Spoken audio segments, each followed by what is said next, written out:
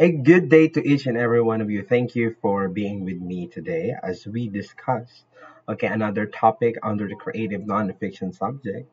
The topic that we will be discussing for today is the elements of prose fiction, and we will be talking about these elements because, of course, it's like what I have asked you to do. You will be making your own creative nonfiction or a nonfiction material. You're gonna make your own story based on different things, based on your experiences and a lot more. And before you go to that, you have to know what are the elements that you should put into that. And these elements are very important because it should be present, okay? It should be present in your text material. And the first thing that you need to remember when you are making a creative nonfiction material is number one. Actually, you know this, right? You already have an idea of this. We talked about this one already, but we will be continuing knowing and recalling all of these things because, of course, learning. There is also another strategy when it comes to learning is that the strategy of recall. We have to recall everything. And the first thing that you have to recall is about the characters. When you're making a prose fiction, what you have to remember is that we have characters in there. This mainly involve what? The voices of those who are primarily concerned in the circumstances of a story. There is a story, and there are a lot of incidents in there, circumstances happening, events in the story, and all of those are because a character is experiencing it, because a character is mainly involved in there. You can imagine yourself as the character, or you can think about another person or another character. Sooner we will be talking about different characters and how we can make them. How can we create a character to our story? Thus, the characters are those who give life to the story.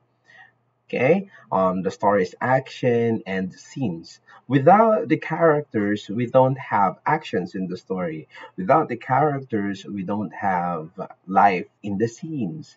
You know, and in here, it is necessary to understand, that characters are representations of man, for they portray man's feelings, behaviors, experiences, and aspirations. Now, we're talking about fiction in here. Similarly, fiction and nonfiction got characters, but let us focus first on the fiction before we proceed to the nonfiction, of course.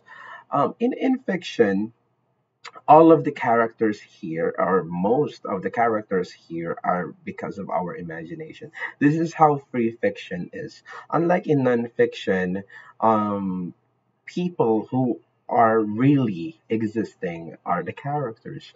But in fiction, you can create your own character. You can make a ballpen talk. You can make an animal talk. You can make a big tree talk. And you can make that as a character of wisdom. Are you getting my point? Okay, so that's it. And in there, it can in our fiction, we can portray your character can portray a man's feeling. So if your character is an ant, okay, so you can put humanity in that character. You can personify that character, okay, and you put a man's feeling on that character. Also, you can put a man's behavior in that.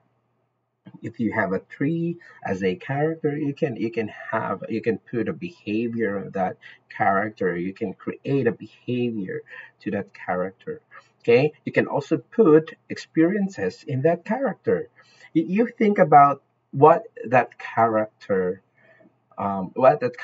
experienced, or what are the experiences of that character. You can have like, for example, what is that movie again? Zootopia. right? So those characters there, they got their own experiences, and the bunny in there, the bunny cop in there, got a lot of experiences, and more on the behavior and the experience of that character revolves around her family. And lastly, we have the aspirations for the character. A person get an aspiration, and look at that, a bunny is having an aspiration, having a dream of becoming a cop someday, even though she is very small. There are a lot of people who are looking at her as a very small person, as a very small being. But what is big about the character is her aspiration. And you can create a character that way. You can make inanimate objects a character in your story when you are making a prose fiction. And aside from the characters, we also have to remember that a story is not a story without a setting. The situations, actions, and circumstances of a story transpire in a certain time and location.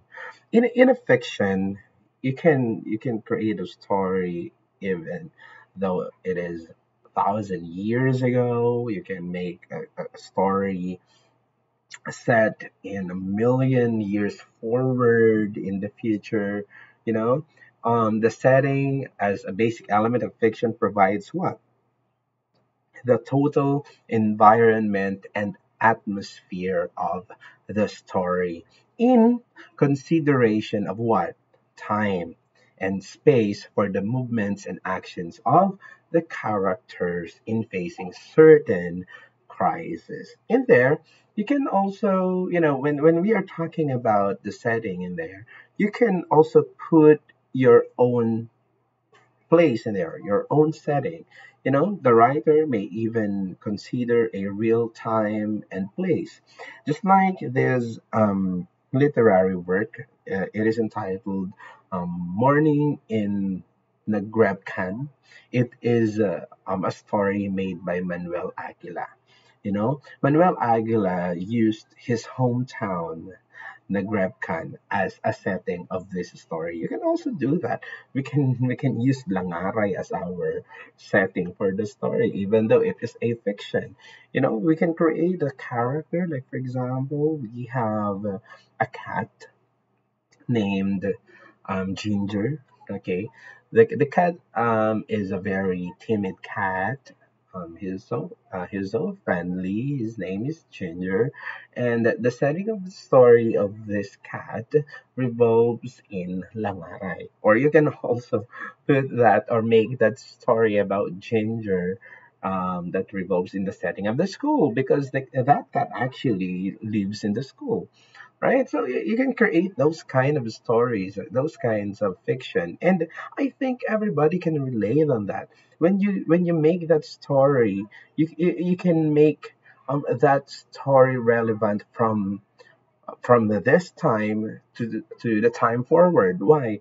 People may know that there was a cat before named Ginger in the school, but the story flows in a fictional manner, right? So you can have it that way, right? You can use the school, you can use your house, or your hometown, your barangay, and a story will have its life if there is a very good setting, and if the setting is familiar to the people, because you can create your own setting. Actually, you can create a town or a kingdom when you are making a fiction. Yeah, you can do that, but when you name them to places which are familiar to people, they can really imagine that.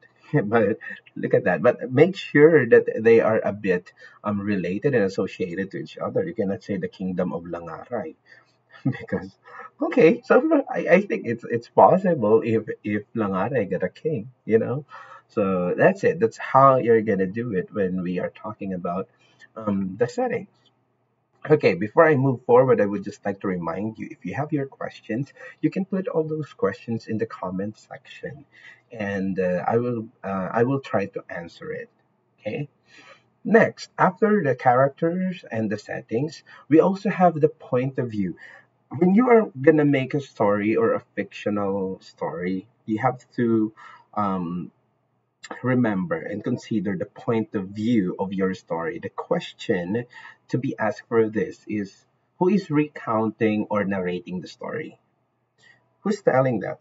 You're gonna have your dialogues, of course, but who's narrating it? Who's talking in the story? There could be a person who's retelling the story. It's about your life, or maybe if that is about your life, um, transpired as like for example, you wanted to have a story of your life, and you chose the character to be a bear or a cat or a dog. Now, who's talking in the story? Is it your character, you yourself, or there's someone who's talking or who's narrating your life through that fiction? Okay, that's possible, you know. That's the point of view. In the simplest sense, point of view is simply the vantage point as to how the story unfolds. Okay, it's what is the point of view? Where does it start? Who's talking? Okay, and this element mainly, okay, considers how the actions and scenes of the story are told and are reported to the readers. How the actions are being described, who's talking, who's describing the action, the scenes of the story are being told and reported to the readers. Who are those people? Who is that people or person who is talking in your story? So you have to think about that also. You can't change it. Like, you cannot really change it from time to time. It will um what do you call this one, um it will have a lot of confusion. It will confuse your readers because, of course, we can also talk about the plot sooner. If your plot is having a different turn, twists and turns, and then your point of view is also having twists and turns, so it's just up to you. Actually, you can do that, but to be safe as a beginner writer, as a beginning storyteller, of course, you have to um, stand on the basic first, and after learning the basic, you can do whatever you want. It's a free literature, you know. It's a free art. Literature is a free art also. That is why your literature should be artistic and creative. You know, you can do that. You can make those things, but you start with the basic. But if you already have a strategy on how you can do that, on how you can change from one point of view to another point of view, you can do that. So there's no problem with that. But these are the things that you need to remember. These are the elements, right? Character, setting, and then point of view. After thinking all of those three, okay, another thing. So in the point of view, you can also think about who is talking, like in the first person, third person, or it is a very powerful, omniscient point of view. Like there is that one being who is looking at that scenario and trying to describe it, just like narrators, right? So that person who's just seeing the story and telling it, the narrator who doesn't have any connection or relation to the characters at all. But there are a lot of stories who's the narrator is related to the character, but you can do it like unrelated person who's gonna retell the story, right? And then after the point of view, you have to know and consider creating a very beautiful plot for your story. The plot simply lays out the structure of the story, considering the what? The flow of the event and the action. What comes first? What comes next? What will happen sooner? It also presents the casual relationships or connections of events. Why this certain event happened, why another event, um, why an event will happen, so you can also have that one. In the attempt to analyze the plot, okay, we were trying to analyze the plot, it is important to determine the significant composites of it. Okay, you know this already from grade 7. You've been talking about this one. Okay, so you start with the exposition. Exposition talks about it. The story opens with the characters and the setting of the story. You have to describe it there, and then rising action. You go up in there. What's happening? There are stories in there, and then in the rising action, you can also have there the problems are arising, and you've been trying to fix the problem. And now, when you go to the climax, there are a lot of misinterpretations. There are people who are saying that the climax is is only the most interesting part. Actually, it is not only the most interesting part. The climax answered or fixes the problems. Okay, it fixes the problem. Okay, you can argue with me on this. Just like, for example, in the story of Cinderella, everybody or most people believe that the climax of Cinderella is the clock, the scene in the clock, right? Because she's already going back to being a pauper in there. Um, about being poor. I mean, okay, so in there, because it is so interesting and so intense, they said, or people are believing that that part of the story is the climax. But in my case, based on the description of the significant composites of a plot, okay, rising action here's the lays the problems, okay, while the climax answered or fixes the problem. So, do you think there is a problem being solved in that scene so that we can call it a climax? In my case, I believe that it doesn't have any solutions at all because that's the problem. And in that problem revolves the story. That is why it is the rising action. So the rising action is the problem of leaving that glass slipper. Now, the climax falls where? The climax is when the prince is already looking for the girl who's owning who owns the glass slipper. So that's the climax. It's also interesting, right? And one of the most interesting because she has to be found, you know? And the solution for that is what? Knowing that Cinderella, the problem is whose glass slipper is this? And the answer is it's Cinderella. She lives in the attic because her stepmother put her there. Okay, and the following action is okay, when when Cinderella was revealed as the princess during that night, and when everything is calmer in the story, when the problem is already done, is already fixed or has been solved.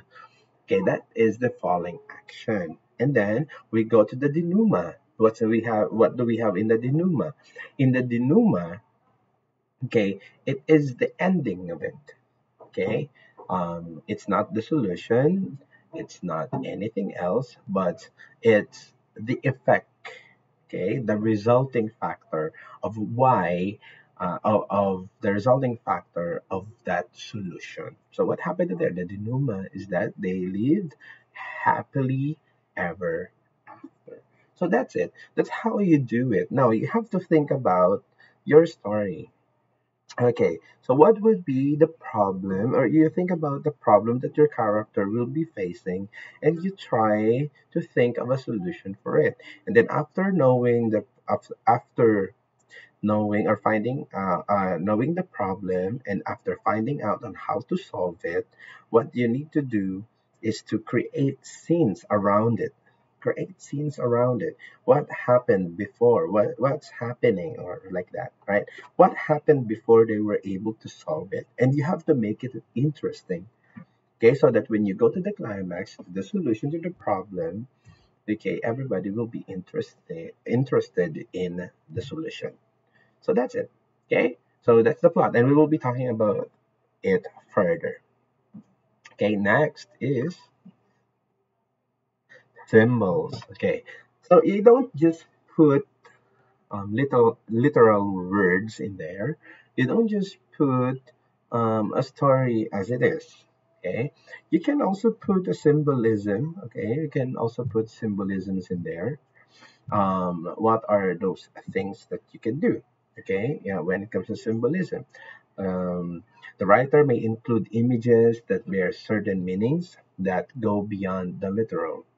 Okay, certain symbols may convey both positive and negative connotations, depending on how they are used and presented and perceived. And in here, when we say symbolism, okay, we can have an example of crucifix.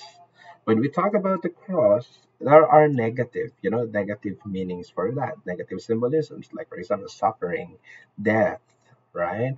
In horror movies, they have it there. When you have a crucifix in there, it is not always about the good things. When you see uh, a crucifix that is turned around, okay, or turned upside down, it means something, right? But there is also a positive meaning for a crucifix. You can also talk about salvation about of it, and you can also talk about sacrifice. You can also talk about, even for our Christian friends in there, you can talk about crucifix as a symbol of victory. Let me go back to the plot first. Another thing about the plot, I have just forgot. There are different styles or techniques when you are making a plot. You can make it like a flashback. This is the things that I want you to remember. You can make it as a flashback. You go back to the past. You can also have it as a flash forward or prolipsis. Okay, can you please type in the comment section prolipsis? Okay, a prolipsis is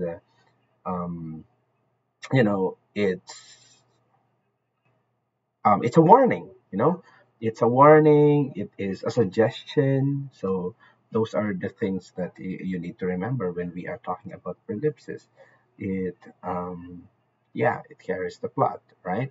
And also we have the foreshadowing. Okay, foreshadows also similarly with the flash forward is just about the future. The things that is not yet happening. You do that, while the foreshadowing is a suggestion, okay, or a warning of what will happen next. They are quite similar with each other. Okay. Next is en medias res. So meaning you can start your story in the middle. Okay. You can start your story with the flashback. You can start your story with the prolipsis. You can start your story with a foreshadow. You can start your story with an en medias res, or you can start it in the middle, right? So let's continue. So next is images. Images are principally the features and the qualities that are concrete rather than abstract, which appeal to what? Human senses of touch, feeling, sight, sound, taste, or smell. In making a story, everybody, this is very important. Descriptive words are very important because, of course, people don't see it. It is not just like a moving picture or a movie. It's not an animated film that when you see it, okay, you can know the sense of it, or you can know the feeling in that situation, sound effects and all. You can put that into a moving picture. But if it is just a text, just like what we are about to do sooner, you have to describe everything. You describe what the character is wearing. You describe where the character is. You wear the eyes of that character, and what do you think the character sees? You have to describe it so that when we read it, or when your reader reads it, they know, right? They know what it looks like, what the place looks like, how does it feel to stay there? Is it hot in there? Is it cold in there? So that's it, right? Next, after the images, okay, we have the theme. What do we have in the theme? Typically, theme can be a statement or generalization about life. What's the theme of that? Is it death? Is it life? Is it leadership? Is it love? Is it more? The highlights noteworthy realization concerning the nature and the complexities of human life cultivated from the experiences, actions, and decisions of the characters. So the theme, you can just talk about the theme death. You can have trust. You can have honesty, hope, abstractions. Now, what do you want in the theme? You think of a theme depending on your purpose. You can also do it that way, or you can think of a theme and then think of a purpose out of it. You can do it vice versa, right? So I think we are done. And now, what I want you to do is to read. Okay, find this story. Okay, this story. Am I pointing it correct? Find this story.